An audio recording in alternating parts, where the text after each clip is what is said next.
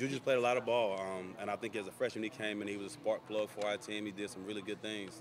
Last year, early in the season, it's kind of a tale of two things. Like early on against Arkansas and Georgia, I think he had some of the better. Against Arkansas, he ran the ball the best on our team, caught the ball at the backfield really well. Against Georgia, he had some good things.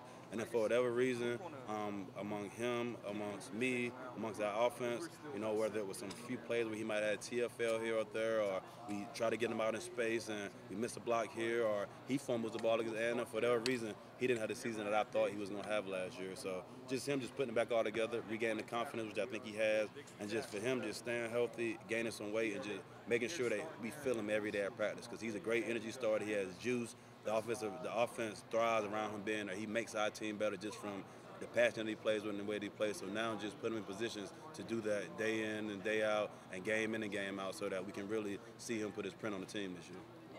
Have you seen from Mario obviously there's a tremendous difference between Newberry and South Carolina. How is he adapting? Like how long will it take him to adapt? Honestly, run game, he's picked that up very well, man. That was the biggest thing from his tape. He had a great skill set in the run game. He had a great feel, great vision. He has really good footwork, and he breaks tackles. And I think that's going to translate immediately, and it has translated.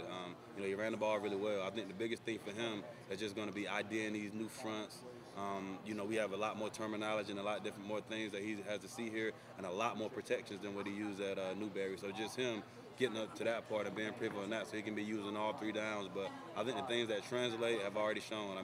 Vision, great runner, and really he has the ability to break tackles, and he can break tackles at Newberry, and he can break tackles in the SEC as well.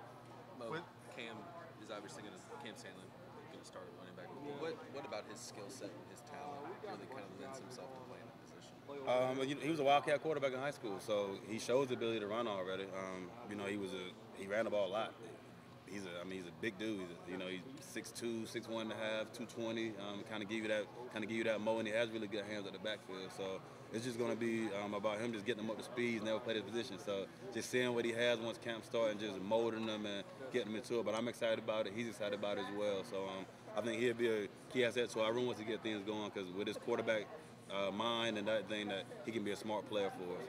With DK and Cam being two former high school quarterbacks, how much does that help from a running back perspective, whether it's blitz pickup, IDing fronts, and things like that, the stuff that quarterbacks?